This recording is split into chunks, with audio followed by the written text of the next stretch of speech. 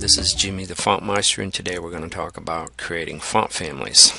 This is the Quick Start version, and I'm calling it the Quick Start version because you can make complicated font families, but the theory today is going to be that we need to work from the simple to the complex.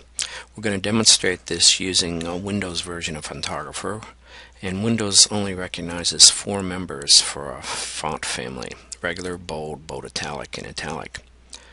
Now, even if you were creating a font on a Macintosh, we still believe the best thing to do is to go from the simple to the complex until you learn how to know what you're doing making font families.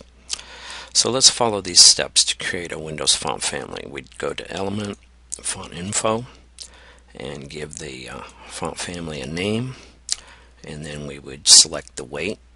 For the patriarch of the family, it's going to be regular or normal. If you leave this checkbox on, you're going to build all the internal font names automatically.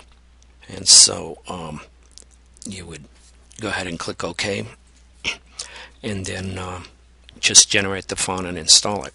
Now you've got your patriarch done. What you do next is you can, just for the sake of argument, come in here, select everything, change the weight, and make the font bolder, and then generate the bold version. Alright, now you would click OK, generate that font.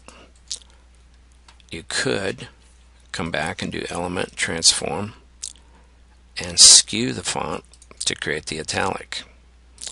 Now notice when you go to Element, Font Info, during this whole process the family name always stays the same. It's the style that changes. Okay, now that would be the italic. If you want both at once, you'd have bold and italic. So you've generated your normal, your bold italic, and your italic. You generate that font and install it, and let's see what it looks like in Microsoft Word.